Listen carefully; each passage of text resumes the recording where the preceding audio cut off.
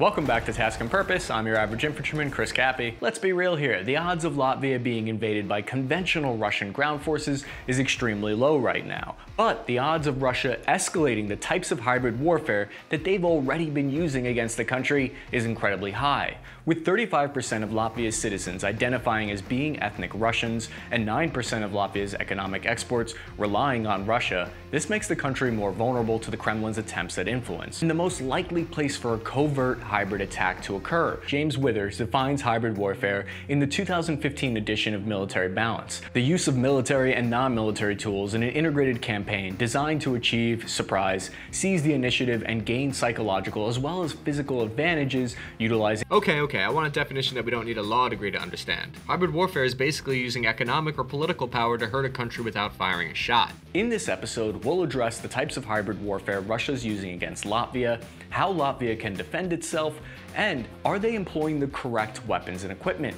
And we'll go into depth on their geopolitical importance to the Baltic region. Hey Spare Parts Army, this video is brought to you by our partner, the Ridge Wallet. You know as well as I do that most wallets have a limited shelf life before they start falling apart. If you buy the Ridge Wallet, you could carry one wallet for life. If commitment scares you, that's okay. There's over 30 different colors and styles to choose from. I already named my Ridge Wallet, so it's too late for me. I'm already emotionally invested. I named it Napoleon. Switching to this is like going from a flip phone to a smartphone. It makes your life more convenient because you're not stuffing old receipts in there, and it was a great icebreaker when I had to pull out my ID and show it to the cop that pulled me over. Just like how we've seen military equipment get upgraded and go from being made out of old materials like wood to being made out of durable new composite metals like aluminum and carbon fiber, the same thing has happened to wallet technology. Trust the 40,000 5-star reviews. The Ridge team will let you test drive it for 45 days, and if you don't like it, you can send it back for free worldwide shipping and returns. Click the link in the description or go to ridge.com/taskandpurpose and use code TASK. To set the stage for Latvia, it's a small country of 1.9 million people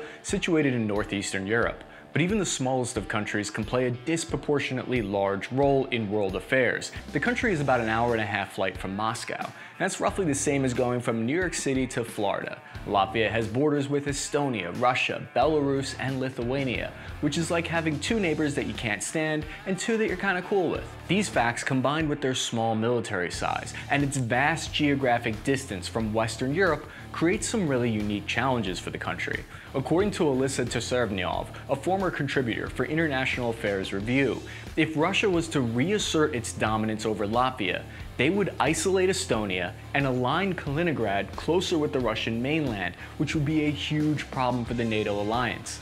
In this way, Latvia really is the geopolitical linchpin of the Baltic region, and it's also the most vulnerable NATO ally. Now, a decade after it regained independence during the demise of the Soviet Union, Latvia was welcomed as a member of the European Union and NATO in 2004. Normally, those two organizations go hand in hand, like getting your CVS and Costco membership cards. Much like how here in America, we often view or describe each other as being either conservative or liberal, in Latvia, they see each other as either being pro-Russian or pro-Western. I assume the arguments between the two groups are just as productive.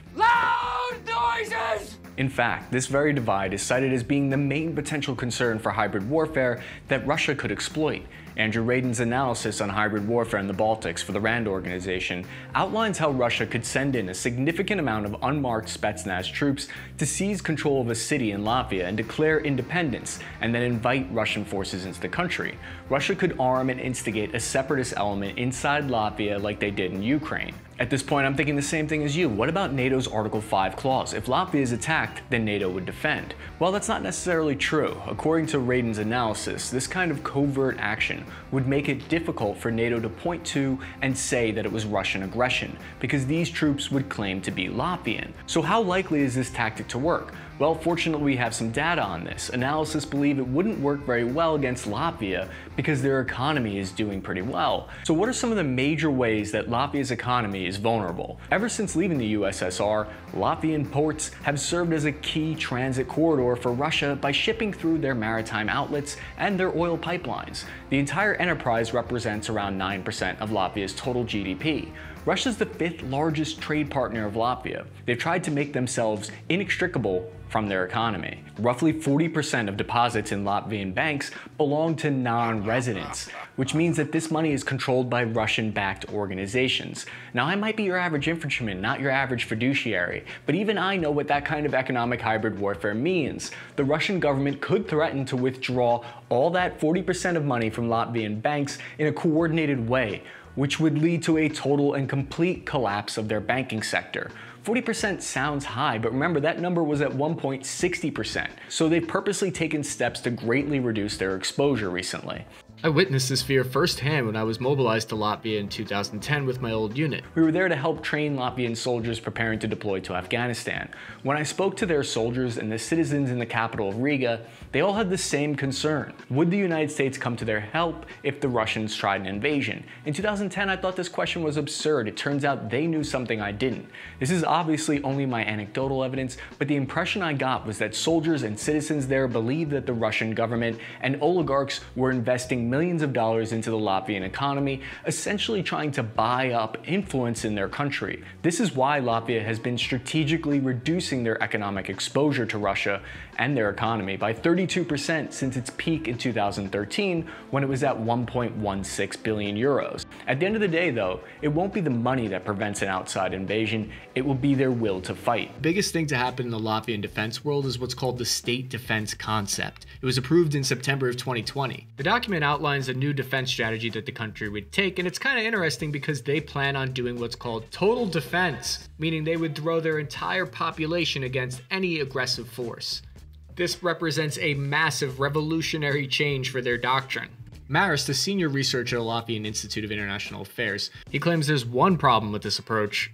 Latvia is not willing to institute the draft. That would be one of the only ways to get enough manpower from your population to do this strategy. Their population size is important because it tells us the amount of total potential manpower that they can draw from in a worst-case scenario. According to the open source intelligence estimates that we drew from, demographic projections in the CIA World Factbook, as of 2009, Latvia has 400,000 potential fighting-age, able-bodied citizens to contribute to a major war effort. Let's see if the Latvian people are willing to go all hands on deck. In 2019, a survey found that 31% of respondents in Latvia say that they'd be willing to pick up arms and defend the country by any means.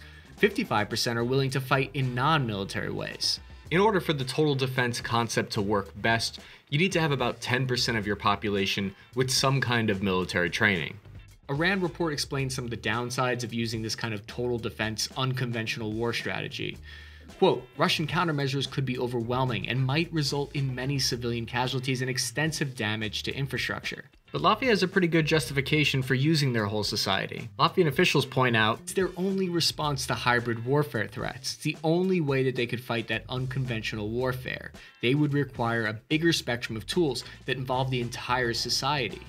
They've already taken some steps in the right direction by choosing to induce state defense-related courses into high school curriculum. So it's designed to improve the social responsibility, the societal cohesion, and it wants to give people the knowledge of the Latvian defense plan. It sort of sounds like a state-sponsored recruiting campaign where they go to schools and they try to kind of encourage people into joining the National Guard. I would love to see what the reaction would be if they tried a state-sponsored defense course in the United States. Might get people a little testy. If it works, it's a clever way of being able to go around having to do conscription. I think integrating the military with society and civilians is a great idea. A lot of times there's a disconnect, a gap of understanding between those two. At the same time, you do have to be careful because you want a clear distinction between the two. You want civilians in charge of the military. This way, civilians can keep the military on a little bit of a leash. This footage here is from a training event last year that was actually kind of a controversial thing where the defense minister of Latvia had to apologize to the public because they ran this giant military exercise in the capital of Riga. Shooting blanks around the capital city with this training exercise kind of upset some civilians. I guess we're not allowed to have any fun anymore. Here's some footage I took when I was in Latvia training for a month. Notice how we're walking around with guns through a suburban street, something you could never do in the United States. They were unloaded and we were alongside the Latvian military. We didn't go rogue. Just a very different cultural attitude towards the military there. But whether or not grandma picks up a rifle isn't going to make the biggest of differences. So let's take a deeper look at Latvia's military forces and their people's dedication to their independence. Latvia is ranked 95 out of 142 military forces in the world on the global firepower scale, which of course does not account for NATO forces that would come to their aid. Latvia has switched to a professional army, with the last draft being in 2005. Most of the analysis of Latvian military power has to be separated into pre- and post-2014. Prior to that year, Latvia was seen as being a questionably small military. Since 2014, Latvia has embarked upon a major reform of its land forces. The country has modernized equipment and improved manning levels, readiness, and mobility. Instead of choosing to expand their forces into a large fighting force, they've invested their money in a really smart way. The greatest threat against them is hybrid warfare, which cannot be countered by adding more tanks. They have to be smarter than that with their limited resources. These priorities reflect Latvia's hesitant stance towards conscription, as well as their assessment that there wouldn't be any time for a large-scale mobilization in case of conflict. For many years between the 1990s to 2014, the country only spent about 1.5% and oftentimes as low as 0.94% of their annual GDP on defense spending, because they had other economic problems that took priority. Since 2014, their spending has shot up to 2.2%, and the defense minister said that he planned to hike defense spending to 2.5% by 2025, an additional 100 million euros. Today in 2022, their defense budget is $850 million. That amount buys them a total of 29,700 personnel, including a large majority of them being part-time soldiers who would be key in preventing the local kinds of covert hybrid warfare. 8,000 are National Guard, 3,000 are reserve soldiers, and the reason for them being heavy on reserve irregular forces is because these troops are stationed locally near their homes and they would be able to quickly react.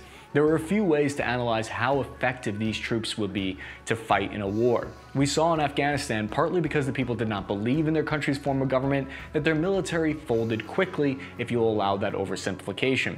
A recent public opinion poll showed that 21% of Russian-speaking Latvians support Vladimir Putin's decision to send forces into Ukraine, and over half are undecided, which could mean that they're hesitant to admit that they support Russia and Latvia. But it isn't as simple as all that, because I believe Latvian people are strongly dedicated to the defense of their country and would rise to the occasion. Part of my evidence for this comes from a recent poll that shows that only 12% of Latvians say that other forms of government would be better. 67% of the country voted in favor of the EU membership in 2003, with an extremely high voter turnout at 72%. But keep in mind that this poll by the Public Opinion Research Center showed that 90% of Latvians support Ukraine, 1% support Russia, and 7% are neutral.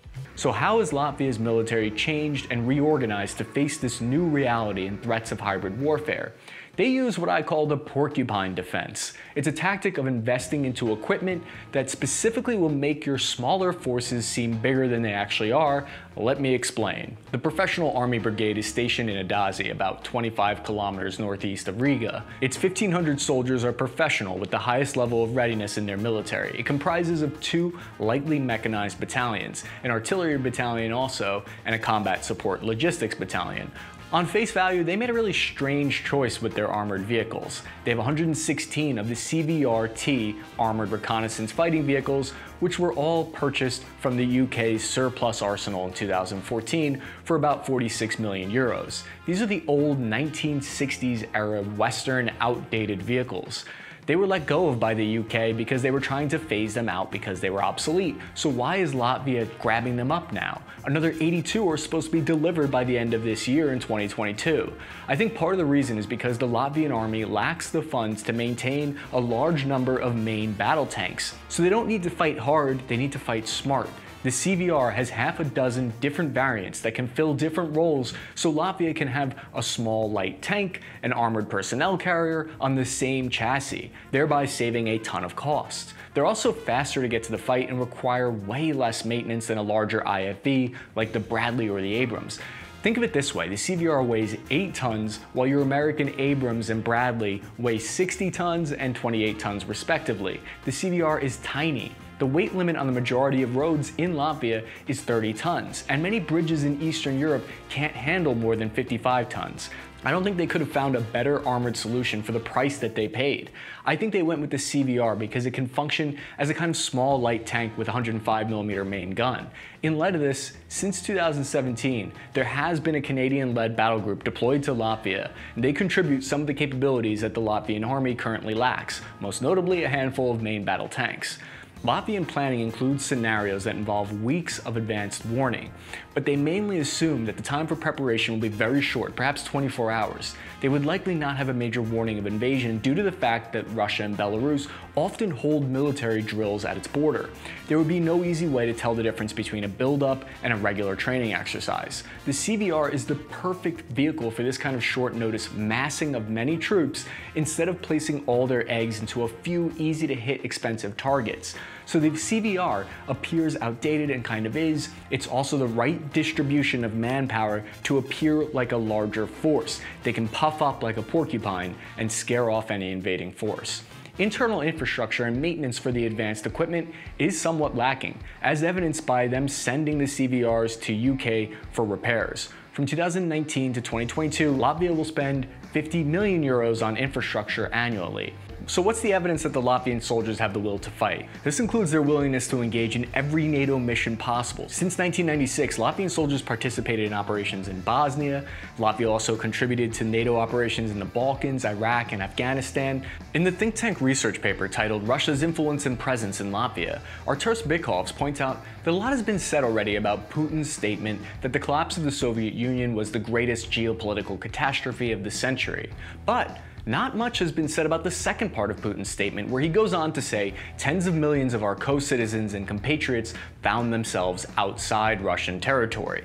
This is a major hint from Putin as to why Russia's foreign policy has been to undermine democracy in Latvia. I think the Kremlin genuinely believes that many of Russia's people have found themselves essentially trapped outside of the country due to no fault of their own, and that they rightfully belong under the Russian Federation protection. That's trying to understand their point of view. Alyssa Tresavniov said hybrid warfare presents a unique danger in the modern day because it often weaponizes information to sow confusion and disorder through technological means.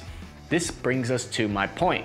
Latvia has faced constant Russian propaganda efforts to undercut their progress, so they've just this week decided to take drastic measures. On June 6, 2022, the Latvian government decided to ban all the Russian-based TV channels in the country after creating a law amendment that banned any media that, quote, threatened the territorial integrity and independence of another country. The average infantryman in me longs for the days when war was simply bombs and bullets that go boom. This could be seen by some as curbing free speech, while others view it as a necessary measure to prevent Russian influence in their country. You might think it wouldn't be a big deal either way to cancel Russian television, but take a look at how many people reported listening to Russian state-funded government-controlled TV in this survey. 49% is no small amount. The Latvian former foreign minister, Artus Bikovs, said in 2005, as an open society, Latvia cannot halt the flow of pro-Russian propaganda, but it causes many problems for non-Latvians. Some of these people are torn apart, they don't know what to do. The problem of free speech is one that the entire world is struggling with right now, I think. I think Latvia is divided and unsure how to reconcile that on the one hand they have this deep cultural heritage and background with Russia, and on the other hand, their country has this whole new identity in Europe that's going really, really well. It's my analysis that the Russian media in Latvia are straight up propaganda.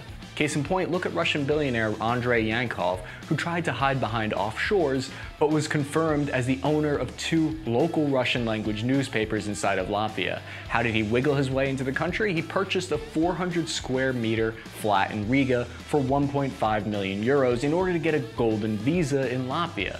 His newspaper routinely runs pro-Russian talking points and only publishes opinions critical of the Latvian government and its EU policies. I'm sure there are some out there who would say that I'm biased towards the US, so aren't I propaganda?